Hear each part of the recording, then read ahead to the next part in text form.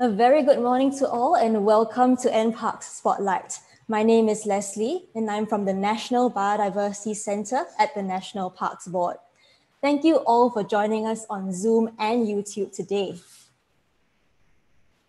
It is now September and we are very excited to kick off our Festival of Biodiversity. This is NParks' annual celebration of our natural heritage, organized in collaboration with the Biodiversity Roundtable. This year, we are going online with our inaugural e-festival from the 5th to the 26th of September. From biodiversity talks to stay-home activities, there's something for everyone to join in the fun and learning. We also have habitat enhancement sessions and guided walks for small groups at various locations. So do visit our website, nparks.gov.sg/Festival of Biodiversity for more details. This month, we present a special edition of NParks Spotlight, featuring our partners from the biodiversity community. Today, we have the Herpetological Society of Singapore with us. And over the next few weeks, we'll be joined by Friends of Marine Park and the Raffles Banded Langer Working Group. We'll also hear about the great work done by some of our citizen scientists as part of the Garden Birdwatch program. But more on that later. This is an overview of today's session. For those on Zoom, if you have any questions during the talk, you can send them to me, Leslie, as a private message using the Zoom chat. And we will try to address a few of them later on. We are almost ready, but as we have a short interactive portion coming up, please take a moment to scan this QR code or type www.menti.com in an internet browser and just keep this handy for later on. I'll give you a few moments to do so.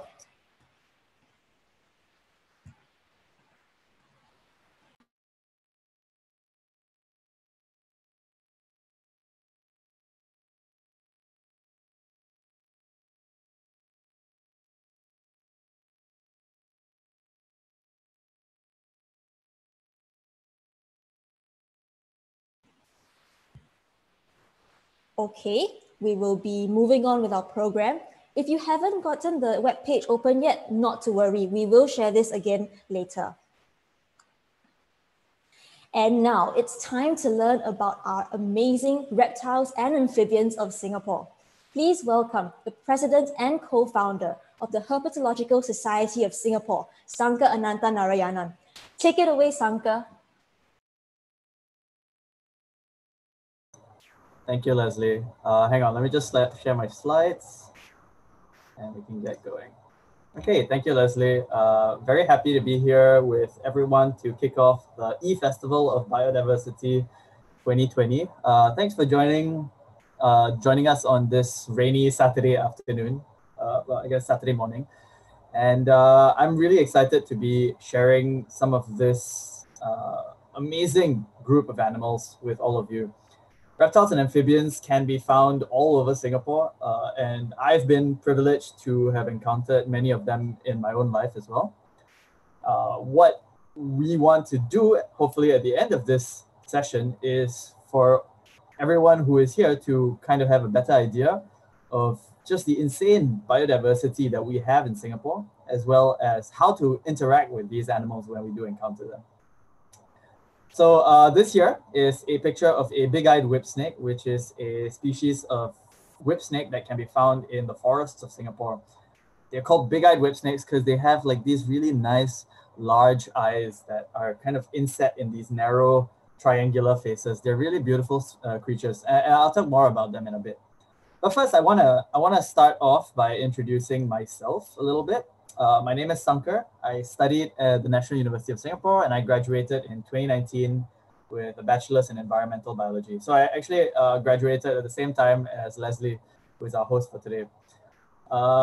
So in 2015, a group of friends and we founded the Herpetological Society of Singapore, and we've been doing outreach about reptiles and amphibians ever since.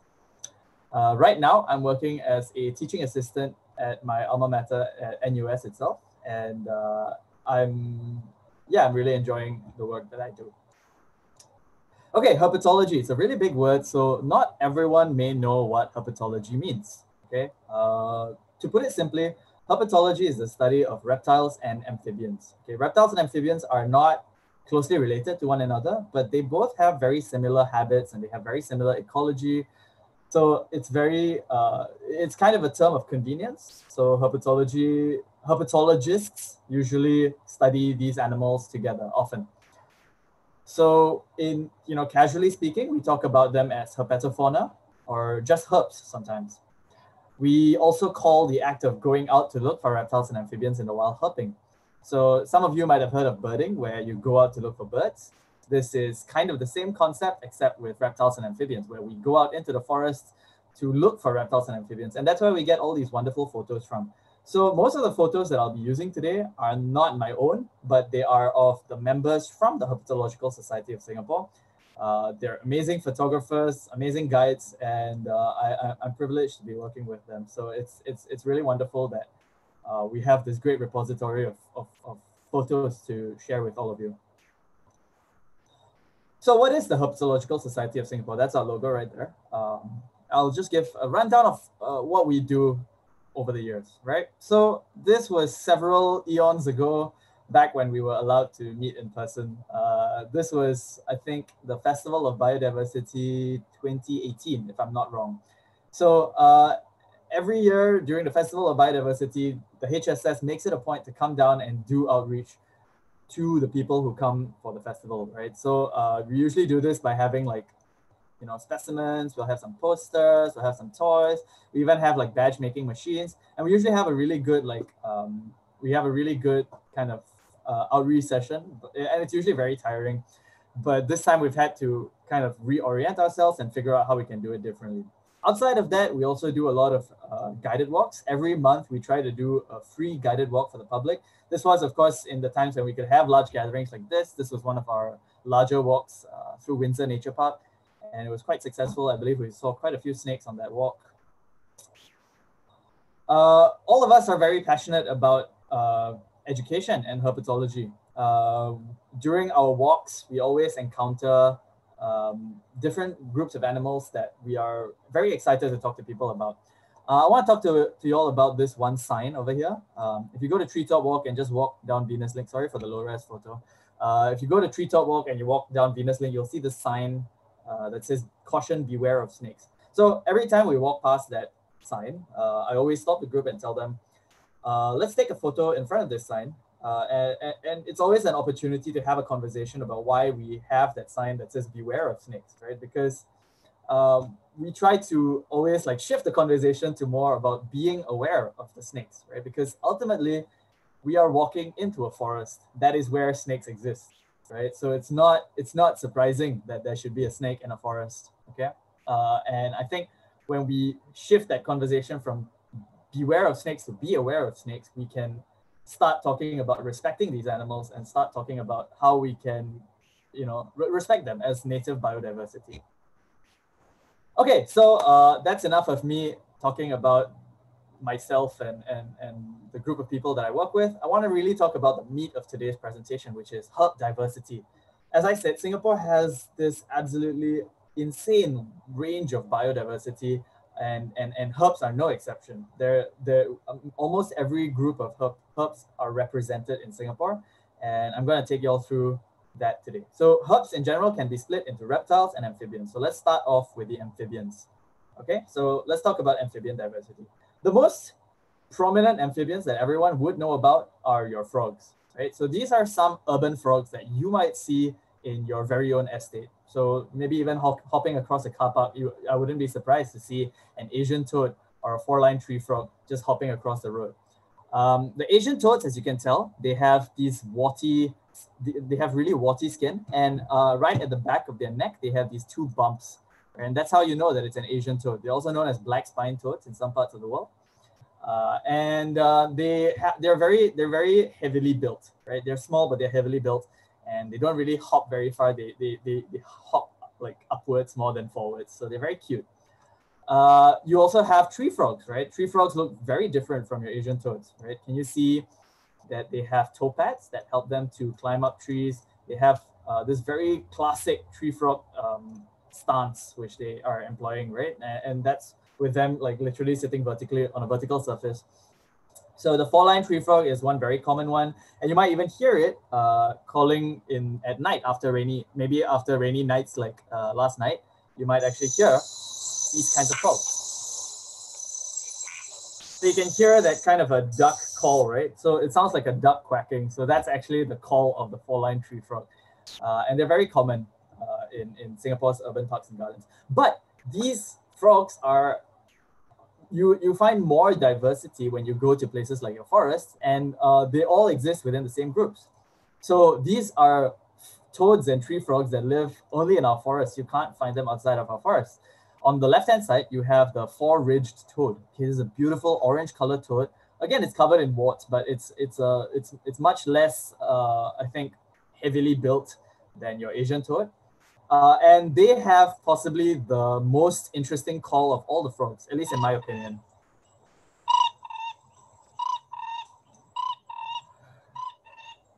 So they actually kind of sound like a telephone. And I actually have a friend who turned it into a ringtone for his phone.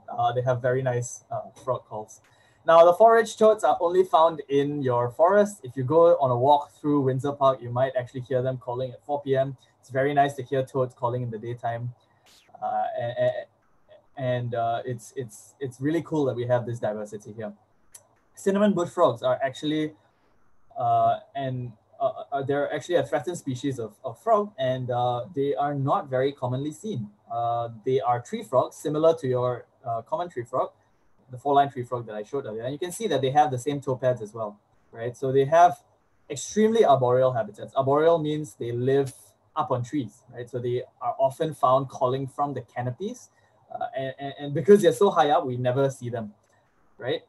So these frogs are actually placed on the species recovery program right now, and it's nice to know that we still have them around. So the way that they reproduce is actually, since they live so high up on the treetops, they don't lay their eggs in ponds. They actually find phytotherms, which are tree holes filled with water, and they lay their eggs inside. So that's a really cool thing about how cinnamon bush frogs reproduce. Sometimes you even see them in artificial structures that that just happen to be collecting water, and cinnamon bush frog tadpoles will be swimming around inside. So that's great. Sometimes you also have frogs that are not so obvious. So your Malayan horn frog is a really, really well hidden frog. So your Malayan horn frogs, you can see very closely. If you look closely, you can see that they have these fleshy protrusions from their eyes, from on top of their eyes and in front of their nose, right? So that's why they're called horn frog.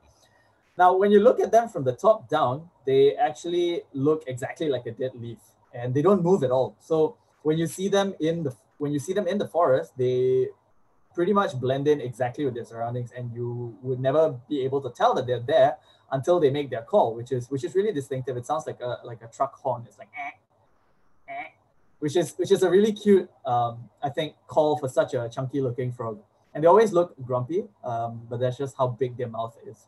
So these frogs only exist in pristine streams. So you need a good forest in order to be able to support animals like this. So the fact that we are still able to find Malayan horn frogs in some parts of Singapore shows that we do have forests that is able to support these species as well.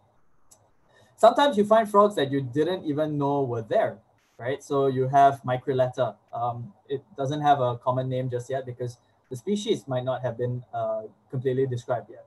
So this species was first found in 2019, and I was lucky enough to be there when we found the species, right? So we were just walking along a drain, and this tiny little frog jumps out, and immediately we knew it didn't look like any frog that we had ever seen before in Singapore, right? So it's a really, really beautiful looking paddy frog.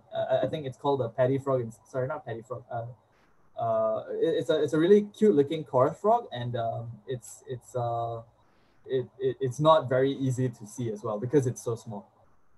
And again, we didn't even know that it was in Singapore until 2019. Now, that's it for frogs, but here we have a truly curious looking creature. So this is a picture from Malaysia, admittedly, but it looks very similar to what you would find in Singapore. right? So in Singapore, we have the Sumatran striped Sicilian. And the Sumatran striped Sicilian looks very similar to this. And when people look at this, they might think that it's a worm or a snake or an eel or a fish or something like that. But Sicilians are actually more closely related. In fact, they are amphibians. They are more closely related to frogs and salamanders and newts than anything else. And how do I know that? How do I know that this creature is not a worm, right? So if you look closely, you can actually see that they have eyes. Can you see the eyes over here?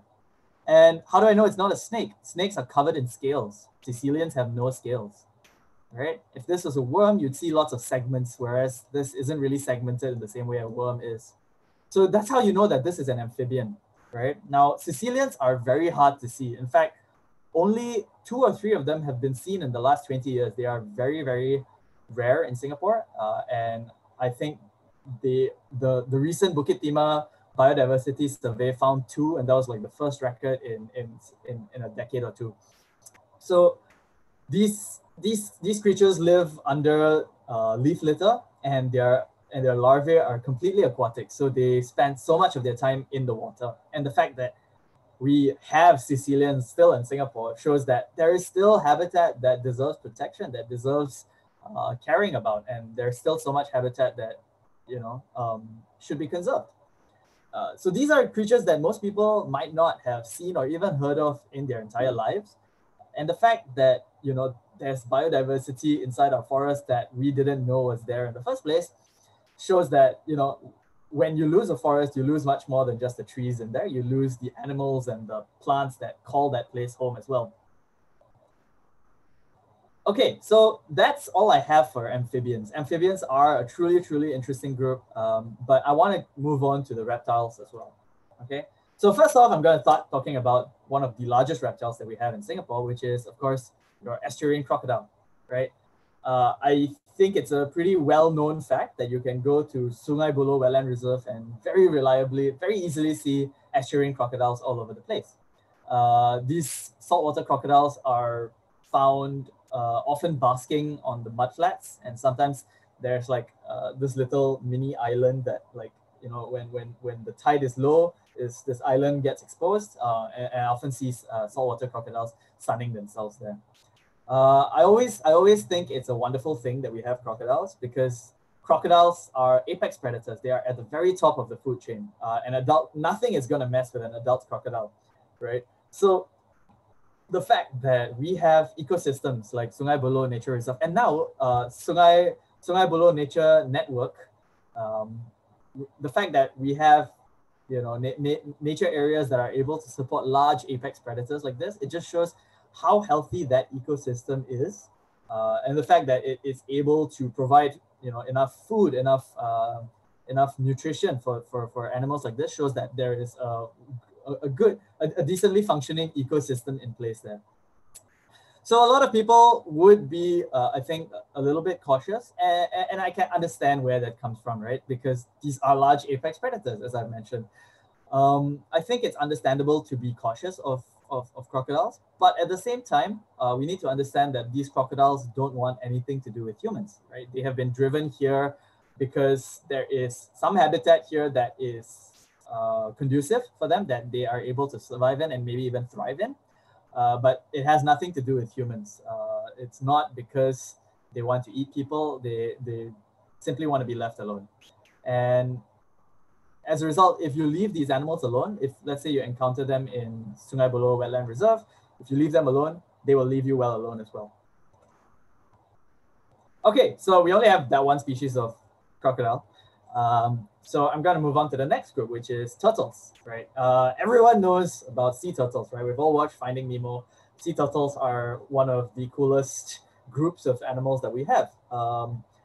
Several species have shown up in Singapore. In 1883, there was a leatherback turtle that showed up. That was really cool. And unfortunately, it was found dead. You can find that leatherback turtle at the museum now on the 2nd floor. But today, still, we have hawksbill sea turtles showing up on our beaches and laying eggs and hatching in Singapore. I think that's amazing, because these turtles, they find their way back to their original hatching grounds and lay their eggs there. So these turtles are remembering where they were born. and they come back to Singapore.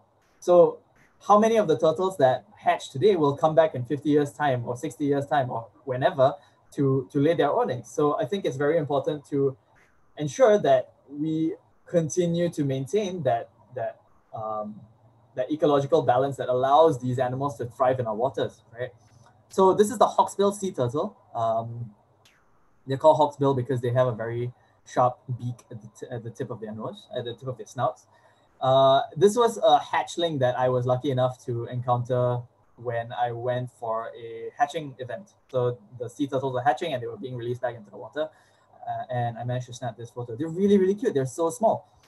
But the adult hawksbill turtles are so big. They are massive compared to the juveniles, right? So many of these juveniles don't make it to adulthood, but the ones that do are like tanks. There's nothing that's going to mess with them. Now, the hawksbill sea turtle actually used to be hunted for their shell. So if you look at their shell, you can actually see that they have this very intricate pattern on it. And this pattern was actually prized because they used to use hawksbill sea turtle shells to create tortoiseshell items. So I'm sure you've seen tortoiseshell combs, tortoiseshell cabinets, and things like that.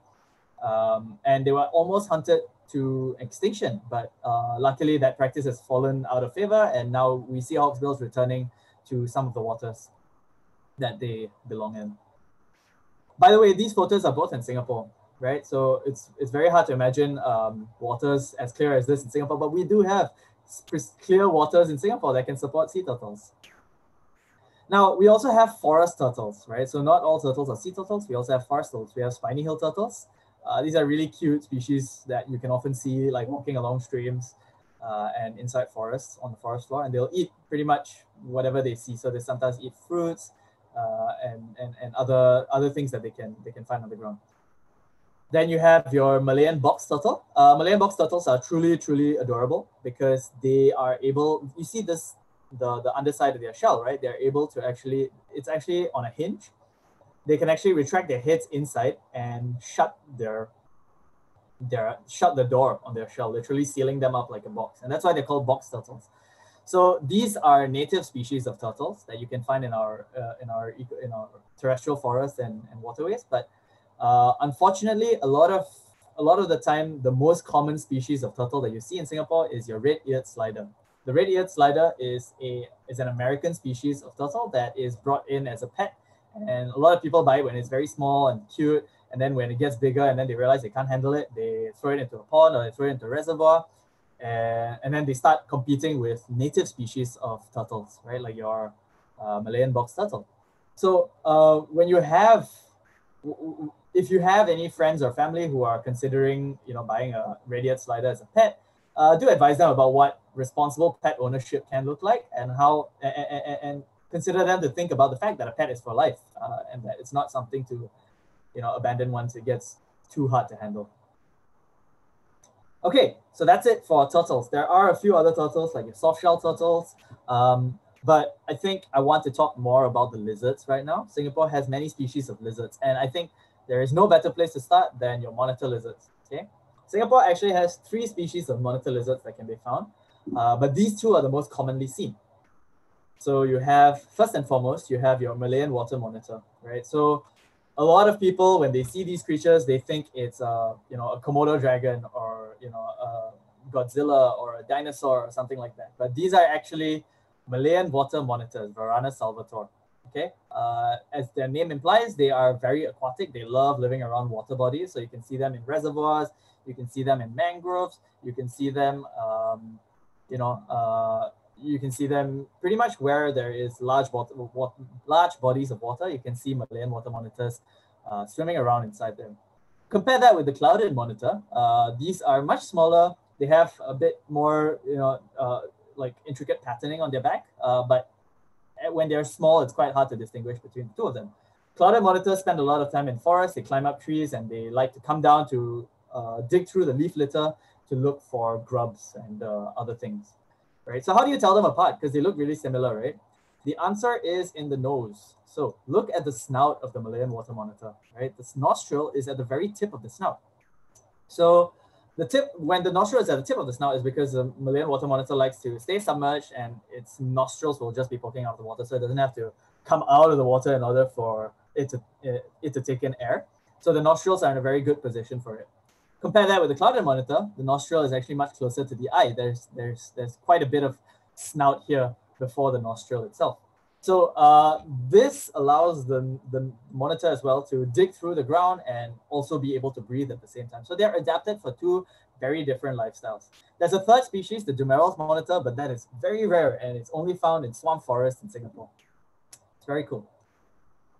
Okay, we have some species of dragon lizards as well. So when I say dragon lizard, I literally mean they're called dragon lizards. This entire family of lizards, agamids, are called dragon lizards. And sometimes it's not hard to see why. This is the Sumatran flying dragon. And as the name implies, they are actually able to glide from one tree to another. Okay, sharing screen again. Oh, no, this one. Okay. Isn't it amazing that we have literally like dragons that can glide from one tree to another? So I work as a teaching assistant at NUS, and we were doing like a socially distant guided walk for the students a while back. And we actually got to see one Draco lizard just gliding from one tree to another in front of us at Kent Ridge Park.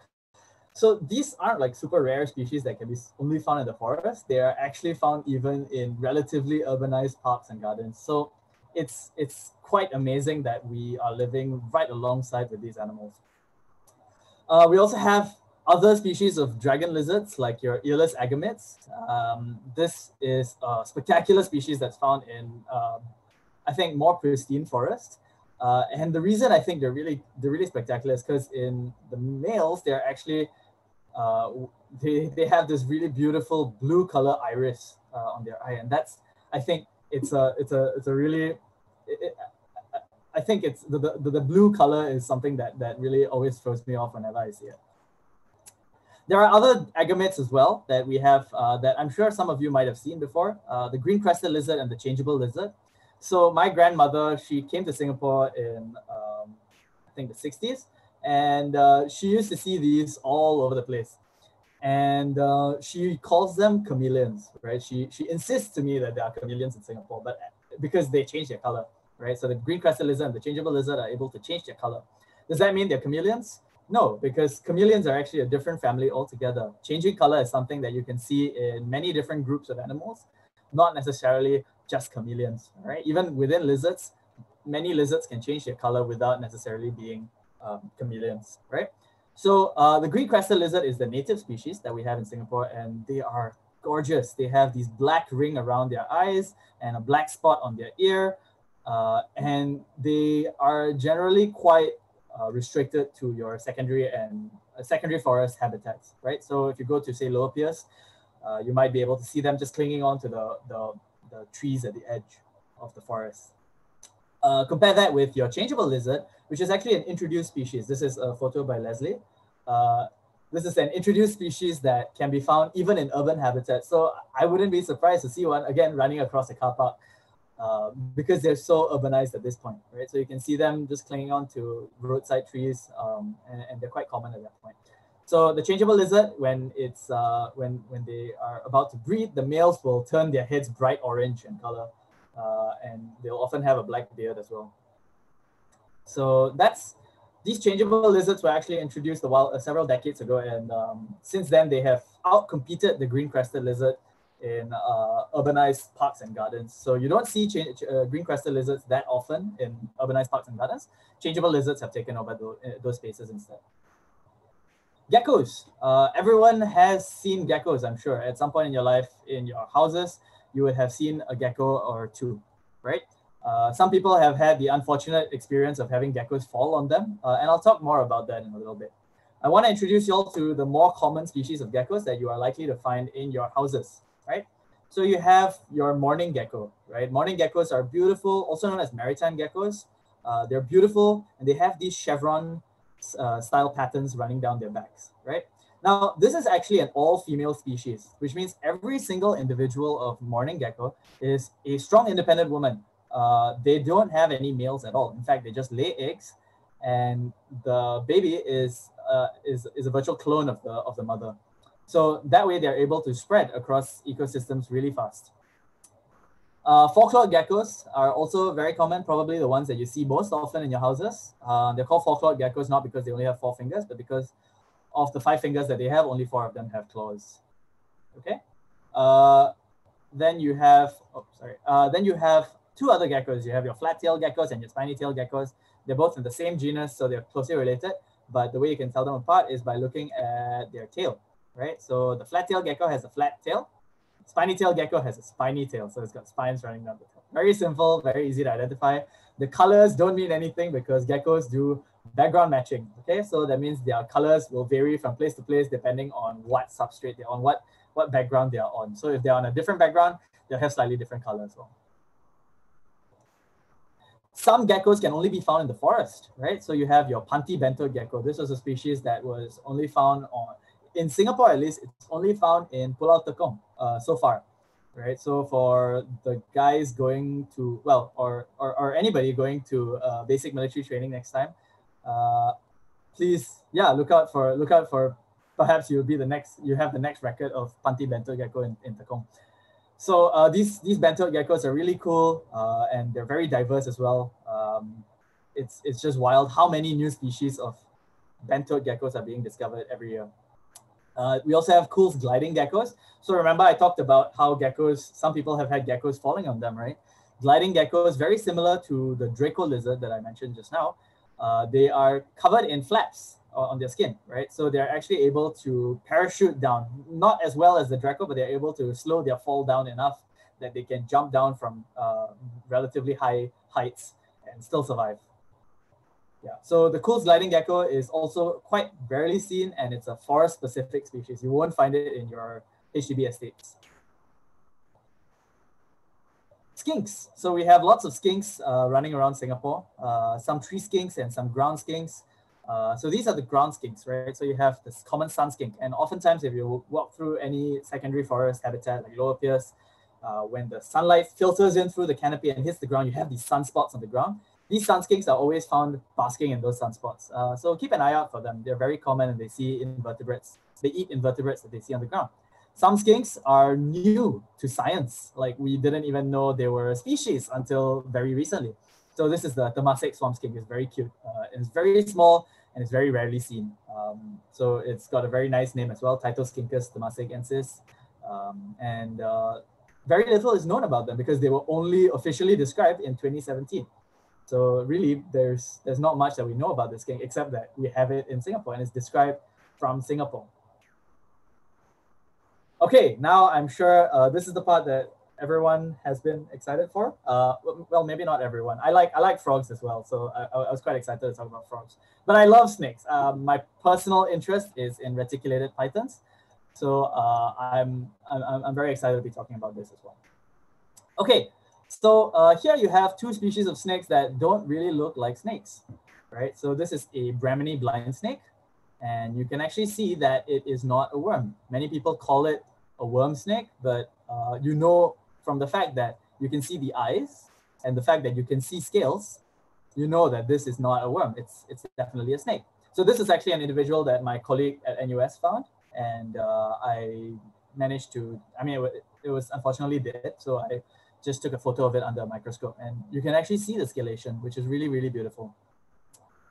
So Brahminy blind snakes, often called flowerpot snakes, they also eat ants and termites. They're really, really cool species when you actually get to know them better. They're found all over the world. They're one of the most common species of snakes in the world.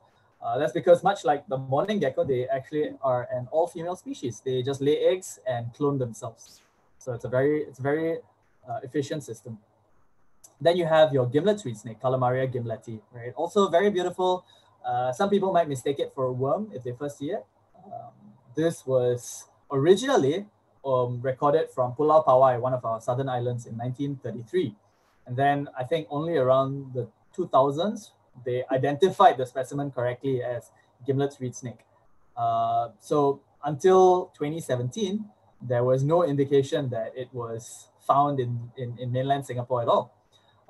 It was finally rediscovered in 2017 by a few people actually from the HSS, which is I think really cool. So yeah, gimlet reed snake, really cool species, and they're often found in the leaf litter. They look like worms, but they're not worms. Okay, so these are the largest snakes, right? So some snakes can get really big, like your reticulated pythons, and some are a bit more subtle, like your sunbeam snake. The sunbeam snakes aren't actually that subtle. If you look at their scales, when you shine a light on them just right, they actually have this rainbow iridescence. In fact, Adidas, the shoe company, actually released like a line of shoes inspired by sunbeam snakes. They called it the Adidas Zeno. And if you shine a light the right way, it has like a rainbow color on it, which is really cool. So sunbeam snakes are pretty common even in urban areas, but they're not regularly seen. Reticulated pythons, on the other hand, are common in urban areas and very regularly seen. Many people encounter them in their houses, around their houses, and it is, I think, a little bit scary to consider that this, the largest species of snake in the world, can be found next door, right next door to us, and in quite close proximity. And again, the thing to remember is that these snakes want nothing to do with us, right? The only reason that they are in urban areas is because they've been pushed out of their forest habitats that they originally come from, and also because there is food opportunity here, right? When we don't take care of our trash properly, we have rats running around all over urban estates. And so the reticulated pythons naturally will come through the sewers in search of rats. So the fact that we have pythons at all is, I think it's indicative of the fact that we have rats all over the place. And the pythons are actually biological pest control. We treat them as pests, unfortunately, but they are actually biological pest control. And pythons help to keep the population of rats down as well. Cat snakes and rat snakes. So rat snakes, as their name suggests, largely eat rats, rodents, small vertebrates. And they are also known as racers because they go really fast. So they have these beautiful eyes, beautiful large eyes, and they always look very cute. I think rat snakes have some of the cutest faces of any snakes. We have 3 species of them in Singapore. Compare that with the cat snake. Cat snakes aren't called cat snakes because they eat cats. It's because they have eyes that look like cat's eyes. So as a result of that, it looks really gorgeous. We have 4 species of cat snakes in Singapore, and this is the most common one. It was recently renamed to Boiga melanota, but I'm sure that'll change again. This is the gold-ringed cat snake. You also have other species of smaller snakes. So you have your big-eyed whip snake, which I showed you all at the very first slide. In fact, this is another perspective of it. It's very closely related to your oriental whip snake, which is found in even urbanized parks and gardens, right? And these big-eyed whip snakes love resting above moving bodies of water and stream, apparently. But big-eyed whip snakes are restricted to your forests and nature reserves. Then you also have your twin-barred tree snake. So twin-barred tree snakes, well, Singapore doesn't have a national reptile, but if I had a vote, I would vote for the twin-barred tree snake because it looks so patriotic. It's red and white with some black thrown in. Twin-barred tree snakes are also known as twin-barred flying snakes, right? Because they are able to flatten themselves like ribbons and literally just throw themselves off trees, glide from one tree to another. So you must be sensing a trend here, right? You've seen the Draco, the Cool's gliding gecko, the twin-barred tree snake, all able to flatten themselves and glide off trees. That's because in the tropical rainforest, it's so much easier to just get from point A to point B than to climb down a tree, cross over to the other side and climb up a tree again. So gliding is an effective method of getting around. And that's why it's occurred so many different times in the tropical rainforest. So these are related to your paradise tree snake, which are very common in parks and gardens, and you might have seen them as well. I think in any place that you're in, it's very important to know what venomous species of snakes you have there. So I'm going to cover every single highly venomous species of snake in Singapore. Okay, so you have your Malayan blue coral snake. This is probably one of the more famous ones. You also have the Malayan banded coral snake, which is less famous, but no less attractive, if you ask me. So the blue coral snake, as the name implies, is electric blue in color, right? And it's got this beautiful, gorgeous orange head, orange belly, and I think if you can see it, there's an orange tail over there as well. Red belly, red tail, yeah. So Malayan blue coral snakes have these very long venom glands that enable them to take down their prey very quickly. So coral snakes actually, for the most part, consume other snakes, which is something that you don't see very often with most species of snakes. The Malayan banded coral snake is much smaller, and the way you can tell them apart is this one has like a red stripe running down the vertebrae, and it also has this very nice black and white patterning on its belly. right? So whenever they are threatened, they'll actually show red color or the black and white color in order to, scare off their attackers. So there's also other species of snakes. You have your banded crate. Banded crates are rather large and they are highly venomous as well. Their venom is 100% neurotoxin, right? So these species are found often in coastal forests. So if you go to Pulau Ubin, you might end up seeing some of these as well. Just one note about the coral snakes. Coral snakes are restricted to your forests, so you won't find them in HDB estates. These are only really found in forests and in better habitat. Again, because they're so brightly colored, it's very hard not to see them. I think a lot of people are afraid of accidentally stepping on one. Snakes have many methods of making sure you see them first before you accidentally step on them. So the blue coral snake, banded coral snake, a very colorful species, you will definitely see them. The only venomous snake that is regularly found in urban habitats is your equatorial spitting cobra, right? And spitting cobras have that habit of, spreading their hood and raising themselves up, hissing at whoever is threatening them. But ultimately, if they don't feel cornered, they will make their own way away. So if you see one, as long as you leave it alone, the spitting cobra will probably leave you alone as well. I mean, it'll definitely leave you alone. It'll probably just find its own way out. Spitting cobras, as their name implies, they are able to spit their venom up to 1.5 meters distance. And the reason they do this is to blind their attackers, to make sure that it's not to take down prey or anything like that. It's a purely defensive move.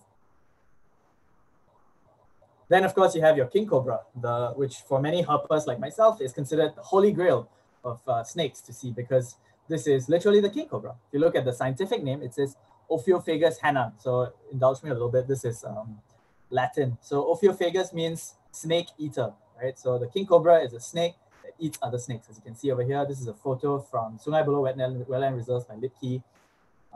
And you can actually see the king cobra. I think it's eating a Gerard's water snake, perhaps. So the king cobra is actually famous for eating other species of snakes and being very picky about what it eats. It's the largest species of venomous snake in the entire world. And I think, again, it's amazing that we get to see these species in Singapore, because we have ecosystems that are capable of supporting apex predators, right? Again, if you leave these snakes alone, they will leave you alone as well. The fact that they're apex predators doesn't mean that they pose a threat to people. So that's the king cobra.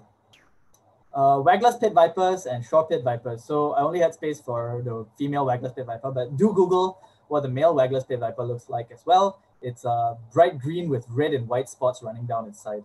It's a gorgeous looking snake species. Now, the Waggler's pit viper is commonly found in our nature reserve. So if you go to Central Catchment, Bukit Timah Nature Reserve, you could very easily see a Waggler's pit viper resting on one of the branches there. Same thing for your shore pit viper, right? They are regular, as their name implies, they are often found along shorelines. They are often found in mangrove habitats as well, right? So the reason they're called pit vipers is because if you look closely at their faces, you'll see this small hole right in front of their face, in front of their eyes, right? So that's not their nostril. That's actually the pit, the heat sensing pit. So the pit viper, much like for some of y'all who might have watched the movie Predator, it actually has heat vision and is able to sense warm-blooded prey in front of itself, even in pitch darkness, which is amazing. Yeah. So those are the 7 highly venomous species of snakes that you can see in Singapore. I'll just go through them really quickly again. Malayan blue coral snake, Malayan banded coral snake, banded crate, equatorial spitting cobra, king cobra, Waggler's pit viper, and shore pit viper. Okay, so these are the only highly venomous species of snakes in Singapore. Out of the 60 plus species of snakes that we have, only 7 of them are highly venomous, are known to be highly venomous. So I think people tend to think that all snakes are poisonous, all snakes are venomous. That's not true. It's actually a minority of them that are this way. And most of them are restricted to forests. Very few of them are found in urban areas. So the chances of encountering one are quite low as well. Okay, let's revise. I have prepared a quiz on Menti, and Leslie and Yongzhen have sent you all the link as well. So you can actually scan this QR code to get directly to the quiz. or you can visit menti.com on your phone and enter this code, 8501796. All right, so I'll give you all a few moments to do that. Yongjen has typed it in on the chat. I'm going to share screen. I'll give people a few moments to join.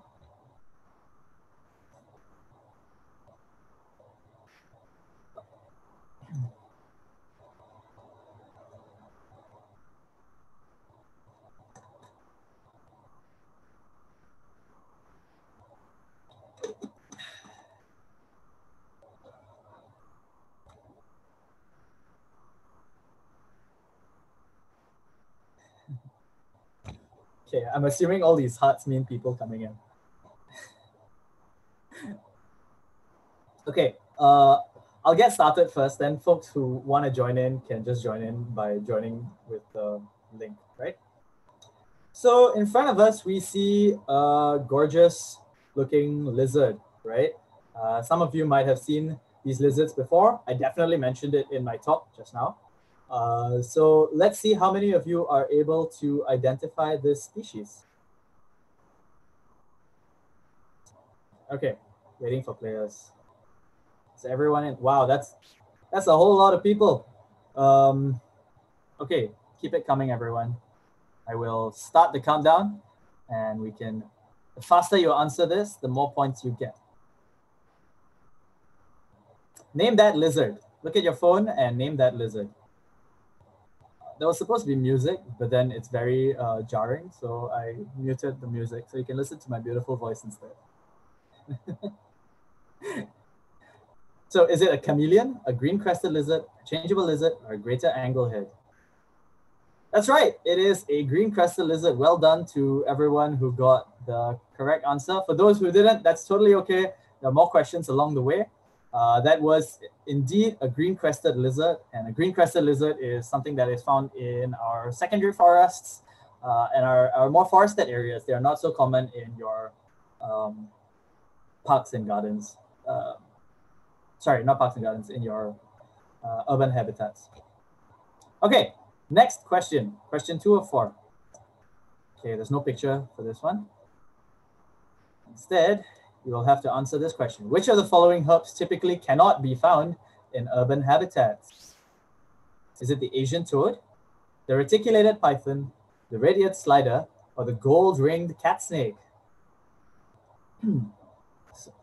I will use frog calls as holding music for the next one. Well done, everyone. So this one seems a bit more evenly spread. Yeah, Asian toads, as I said, they can be found even crossing car parks quite regularly. They are very urban species, and they don't need to actually remain super close to water as well. Toads are relatively independent of water. Reticulated pythons are very urban as well, sometimes found even around people's houses. Red-eared sliders, they actually are an introduced species, so you almost always see them in urban habitats. Gold-ringed cat snakes are the forest-specific species. You would not see one in an urban habitat. Well done. So this is the gold-ringed cat snake, okay? Picture by Sarin Subaraj. Beautiful, look at the eyes. Okay, this is the unidentified Sicilian, right? So what I want you all to do is to tell me, enter count. Okay. I'll play some frog calls. Sicilians are most closely related to which of the following groups? Frogs, fish, snakes, or worms?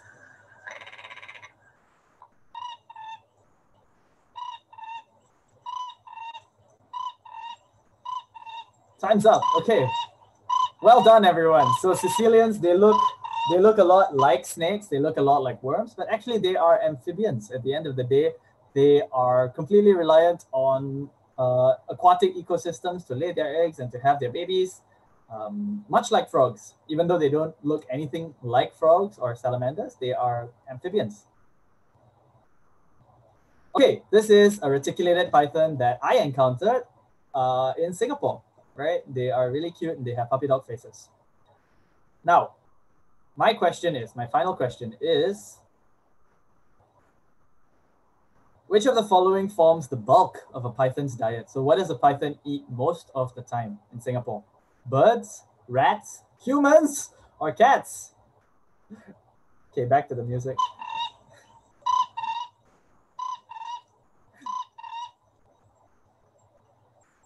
And time's up. Okay, please, oh my God, who chose humans?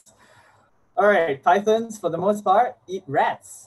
There are occasions where they take birds and cats, but that is a minority of the time. Most of the time, reticulated pythons in Singapore are found eating rats. That was actually what I studied for my final year thesis, and most pythons have rats inside them. So it's a good thing that we have pythons in our urban habitats because they are ensuring that our urban spaces are relatively free of rats as well in the long term. Okay, they definitely, in Singapore at least, they definitely don't consume humans. So that's not something that anyone needs to be worried about. Okay, let's see the leaderboard.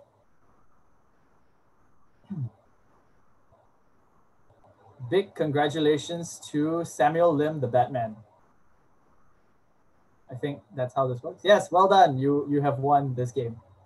I don't have a prize for you, but thank you for your participation. Okay, let's go back to the slides.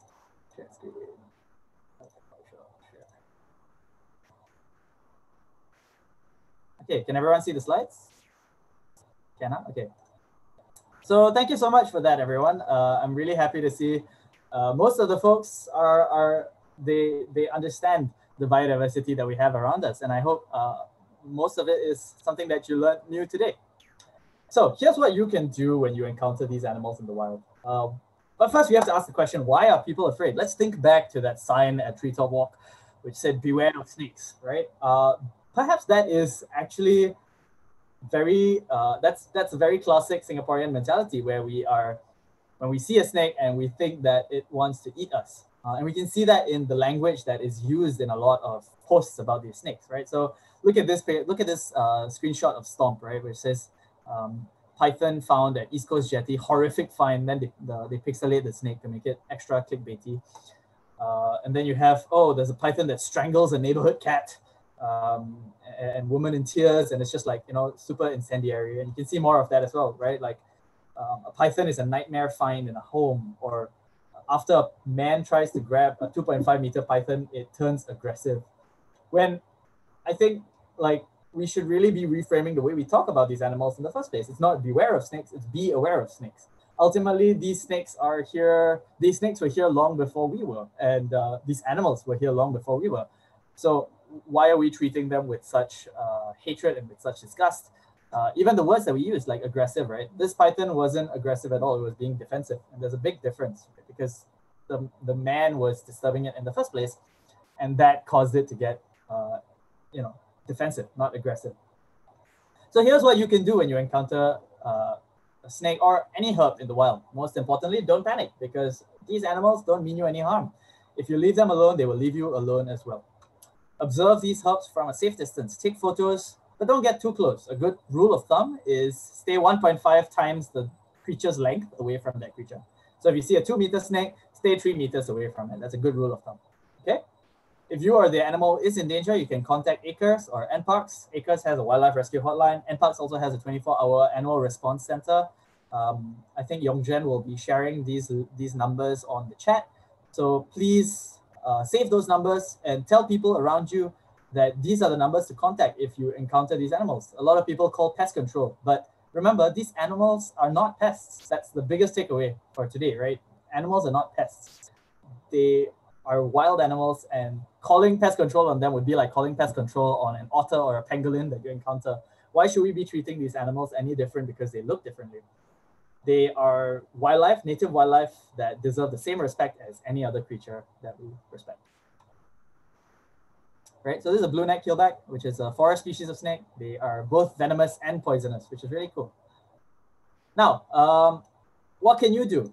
You can educate your friends and family. So you've attended this talk. You are now educated. You have learned so much about these reptiles and amphibians. Now what you can do is to continue that work. You can tell your friends and family about reptiles and amphibians in Singapore? What does respect mean when we're talking about wild animals? What does responsible pet ownership mean? And what are the impacts that we have on our ecosystem? Learn about how you can respectfully interact with these creatures. Like I said, the HSS use regularly organized guided walks. Once phase 3 starts, we fully intend to restart those walks again. So please do join us in those walks as participants and learn how to appreciate nature from a safe distance. I think all forms of nature are beautiful, whether it's an otter, a pangolin, or a blind snake that we see on the ground. So yeah, that's all I have for my talk. I truly appreciate it if you could check out the HSS, the Herpetological Society of Singapore. These are our social media links. You can find us online at herpstocksg.com, herpstocksg@gmail.com if you want to send us any email, any questions, facebook.com/herpstocksg, at herpstocksg for Twitter and for Instagram. So I think Yongzhen is also sending these on the chat. Feel free to get in touch with us. Thank you so much. Thank you very much, Sankar, for that eye-opening and fun presentation. Thank you. Well, we got a lot of questions from the audience, but in the interest of time, we'll just go through a few. But thank you so much, all of you, for your enthusiasm. So the first question, which one of our audience members has, is how do you tell the difference between frogs and toads? Good question. Okay, so all toads are frogs. Okay, so true toads is a family of frogs. All toads are frogs, and generally toads they are more warty. This isn't always true. There are frogs that are warty as well, but toads tend to be covered in these bumps and warts, and they also have these 2 large bumps on the back of their neck that are called parotid glands, and these parotid glands actually secrete a toxin known as bufotoxin. So true toads, all toads are actually a family of frogs. But not all frogs are toads. All toads are frogs, but not all frogs are toads. So toads are a type of frog. Hope that makes sense. Okay, so one key thing to look out for is the presence of bumps and warts on the skin of toads, and they also have those 2 large parotid glands on their back. Yeah. Okay, the next question is, do you have any tips for spotting herps? Yeah, if I'm honest, it's mostly just luck. So I think you have to accrue a lot of luck. But at the same time, it also helps to understand the ecology of the animals that you are looking for, right? So if you are looking for a short-pit viper, you wouldn't go to, say, Bukit Timah Nature Reserve because they are mangrove species. So you would want to go to a mangrove to find those animals, right? So understanding the ecology, luck helps a lot, but understanding the ecology, I think, helps you to get a better idea of where these animals can generally be found as well. Yeah. Okay, so even for an experienced herper like yourself, there isn't like one strategy, but understanding how they behave and where they live is a good start, which means all of our audience members, having learned a lot today, you're already in a good place. And that said, if any of you are keen to see our herps in our nature parks and reserves, do note to only visit during the designated opening hours of 7 a.m. to 7 p.m. and stay on the designated trails. So for more information about these guidelines, do visit the NParks website. Now, to round us off, Sankar, could you share with us what is one takeaway from your conservation journey? I think for me, it's going to be a bit abstract, but like conservation isn't just about liking animals and saying that you like animals. It's also about the people. Conservation is really about understanding the needs of people as well, because if people are struggling on a day-to-day basis, they cannot truly care about ecosystems and biodiversity because it's simply not a priority. So I think one very important part of conservation is also to improve social structures, to make sure people can take care of themselves and to make sure people can afford to care about conservation. The fact that we are here talking on Zoom about conservation is in itself a privilege, and we should be able to recognize that and work towards making conservation as mainstream as possible. I think that's something that I've learned a lot about in the last few years. Okay, thank you, Sankar. I think you summed it up very nicely. Community and engagement is something that's very important to us as well, and it is one of the thrusts of NParks Nature Conservation Master Plan, our systematic approach to conserving biodiversity and transforming Singapore into a city in nature. So for more information, do check out the links being shared in the Zoom chat.